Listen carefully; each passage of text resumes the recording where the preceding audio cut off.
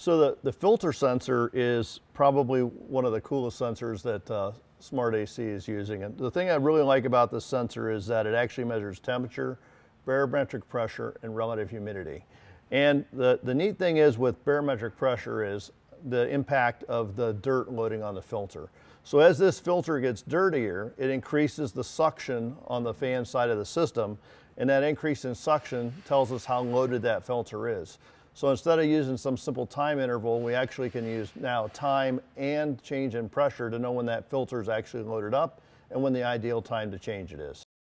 The other sensor that's really slick with Smart AC is this water sensor. And the water sensor simply works by detecting water contacting between these two pins.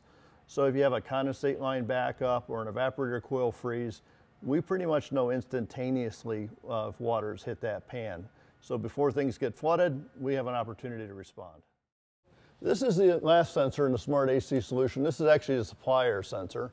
And I think one thing worth noting is Smart AC has sort of thought of everything, because this is a plastic register, and obviously a magnetic sensor really doesn't work that great with a plastic register, but what they have here is a clip that clips onto the register, but not only does it clip on, but allows us to get the ideal angle so that we're sensing the air coming into the sensor for optimum placement.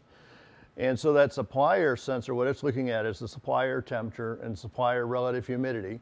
And then there's a lot of engineering that actually went into the back of this sensor so that it makes sure that air is directed into the sensor before it mixes with the surrounding room air. So this actually gets a real good and trained set of air so that we get a good representation of the temperature and humidity leaving the duct.